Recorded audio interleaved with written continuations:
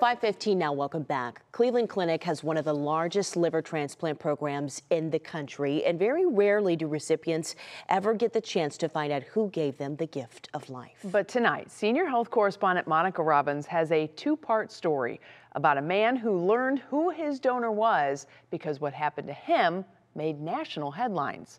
Here is part one. Scott Herold quit drinking after a trip to the hospital, and his doctor told him this. Look, if you want to continue to drink, I'll probably see you later. I'd go home, get all your affairs together, and if you want to make amends with people, make amends. He said, but I will see you, but it'll be probably by the end of the year and in the morgue. Lisa Callahan is Scott's older sister. I couldn't fix him, but I had to be a support for him, and I didn't want to give up on him, but it was tearing the family apart.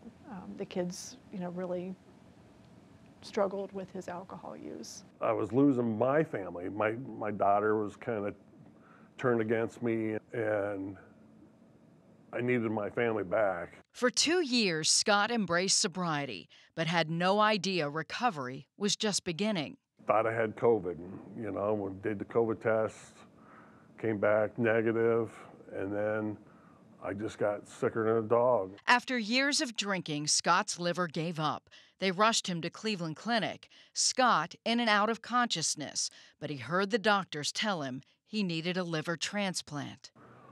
20 years or 30 years of drinking wasn't worth that day I woke up in the hospital. I asked them, I said, how is he doing? And the nurse started talking about hospice. On Wednesday, March 3rd, 2021, Scott's name appeared on the liver transplant list. 5 days later, the clinic transplant team called in the middle of the night. They were ready for the 12-hour surgery. We're surviving.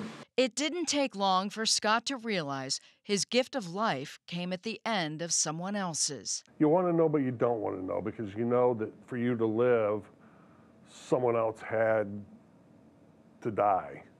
Our joy is someone else's sadness. Limited details came in a letter from the donor's family about their son. He loved to help others and was the most caring son, brother, grandson, and friend. He proved this to us when he made the decision at 16 to be an organ donor.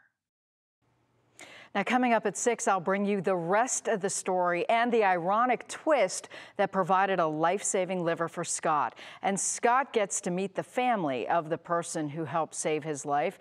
And you will likely remember his story, too, because it was all over the media a couple of years ago when it happened. Now, I don't know all of the rules or intricate details of donations, but it's always been my understanding that livers would not be given to alcoholics.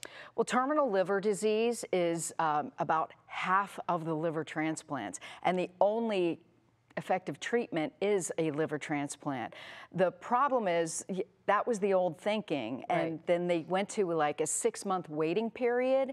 But now a lot of facilities are looking at that 6 months and saying, because so many people were dying within the middle of that. So what happened now is Cleveland Clinic does not hold the 6-month thing, but keep in mind, Scott had 2 years of sobriety before he got his liver transplant. Okay, great. I can't wait to see the ironic looking forward twist. to the second part at 6. Okay. Thanks, Monica. Thank you.